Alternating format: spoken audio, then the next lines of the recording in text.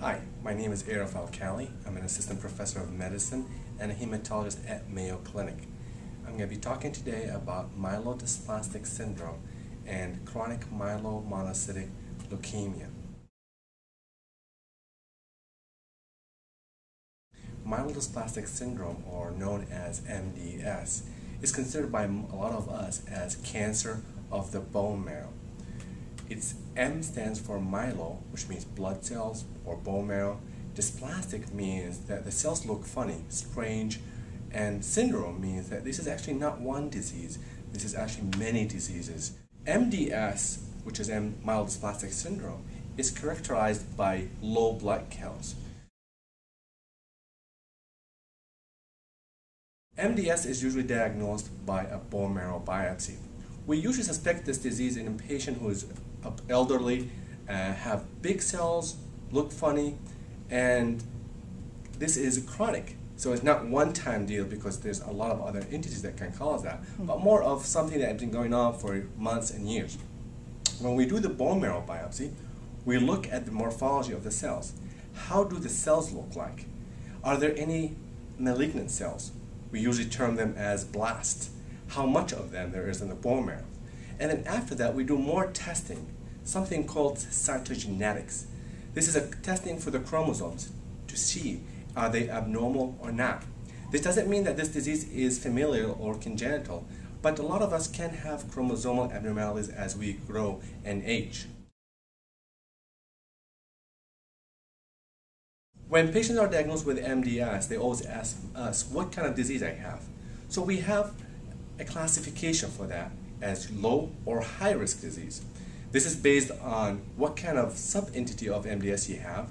For example, RA is refractory anemia, which means you probably only have anemia, compared to RAEB, which means refractory anemia with excess blast.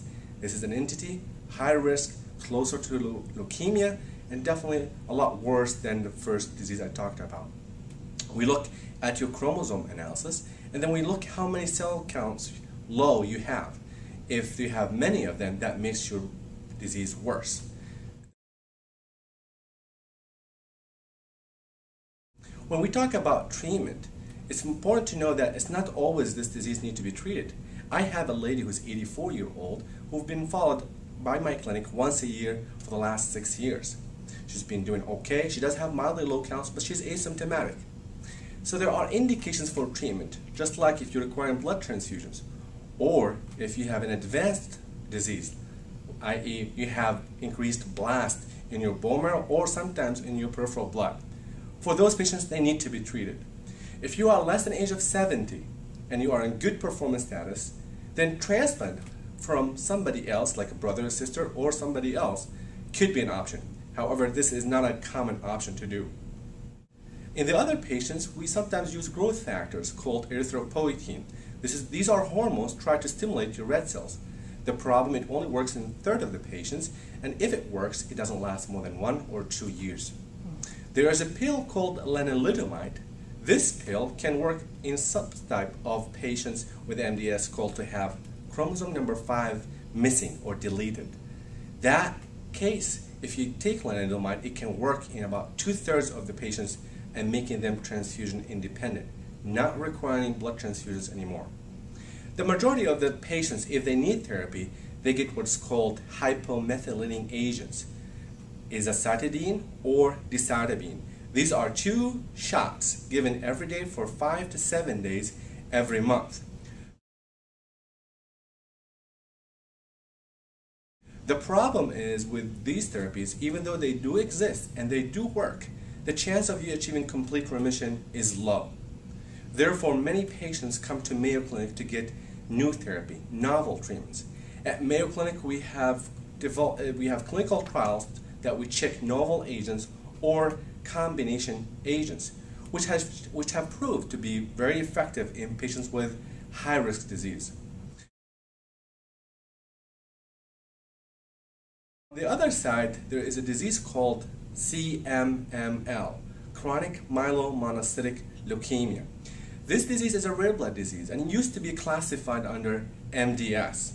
However, we did notice that some patients with CMML present in a different way than MDS.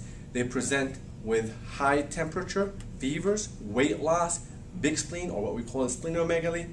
The treatment of CMML is usually derived from the MDS treatments, and everything I've talked about does stand true for CMML. So I advise you, if you were diagnosed with MDS or CMML, to get an expert opinion about your disease. And if you need treatment, to look for a clinical trial where I think we are developing very promising drugs for the future.